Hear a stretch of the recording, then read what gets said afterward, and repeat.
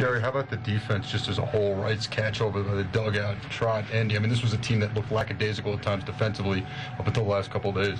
Well, again, it's for the most part, it's somewhat unfortunate that you have to hit to play well sometimes. But once you get to playing well and winning games, then it starts to permeate defensively to offense. Right now, it's offense to defense, and that's kind of the way we're playing. So if we continue to win, then defense will really become a big priority for us. How about John in the blister?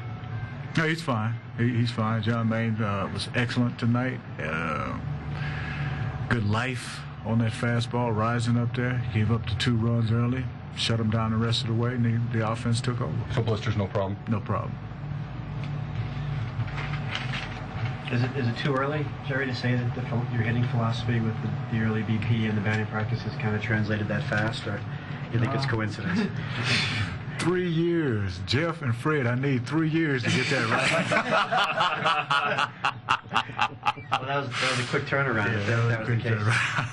Yeah. It's, again, when you change philosophies, or even when you change people in this position and the results happen early, and, you feel good about it. And the players, obviously with the program that we put in place now with the hitting, they feel pretty good about it. And like I said, when you get results early, it's a big boost for you, not only for your confidence as an instructor, but their confidence as a player.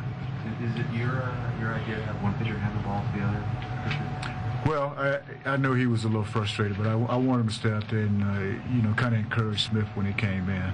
And he was a little frustrated. He was in a hurry to say something to the umpire, so I wanted to let him cool off a little bit before he went in. But, he had done such a good job, and I wanted the guys out there all to kind of congregate and congratulate him while he was out there. So it all worked out well.